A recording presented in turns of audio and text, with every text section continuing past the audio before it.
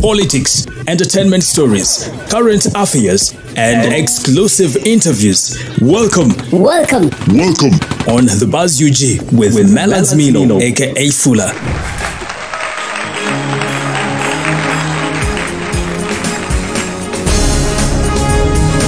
Now, Adam Rukundo, a final year student of law at Kampala International University, was murdered over the weekend and his body dumped in his hostel room during Easter holiday. Adam was in a first semester or fourth year pursuing a Bachelor of Laws program at the Kasanga Best Care U campus. According to the post-mortem report, Adam was hit by an iron bar, and this is believed to have happened while he was on his way to hostel on Saturday evening. Well, that is a very sad story coming from that side of Kasanga, and may his soul rest in peace. Now, Ugandans on different social media platforms have asked the Prime Minister of Uganda, that is the Right Honourable Robina Nabbanja, to resign from her office after admitting in a viral video that she cannot supervise the ministers because, they are highly educated. Many Ugandans have claimed that Nabbanja's statement is a sign that she is too incompetent to occupy the office of the Prime Minister, therefore should get sacked by the President, who is the appointing authority. Some of these people are highly educated. When you look at Honorable Kitutu, she's a doctor. I don't know a doctor in which field, but she's a doctor.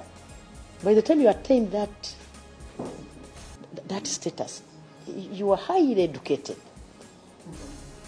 So for me, I don't know how you expect me to be monitoring her, a highly educated person. Now, the spokesperson of Uganda Police, Mr. Fred Enanga, has been given 24 hours to apologize to the media fraternity in Uganda, but also arrest Police Constable Ogwal, who pepper sprayed journalists as they covered doctors who had walked out of their guest house protesting about their welfare. A section of journalists have said if police doesn't apologize in 24 hours, they are going to strip naked on the streets of Kampala, and surprisingly, they will appear at the police headquarters in Naguru. Police is yet to make a statement on this police officer. It should be recalled that this is not the first time such happening to journalists. Journalists in Uganda have been beaten many times on the streets of Kampala, and most of the times, the culprits are never punished. We don't know why. Now, Dr. Kizza Besigye, the president of the Red Card movement, is back in the country from abroad.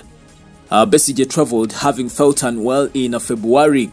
Besigye says he's feeling better now and he'll be bouncing back on the political scene anytime soon. We continue to wish him a very quick recovery.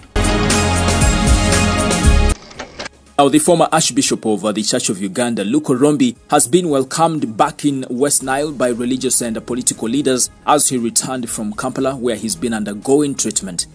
Orombi was airlifted to Kampala and admitted at Nakasero Hospital a few weeks ago after his health deteriorated. Well, we thank God he's back to his homeland, and we continue to wish him a very quick recovery.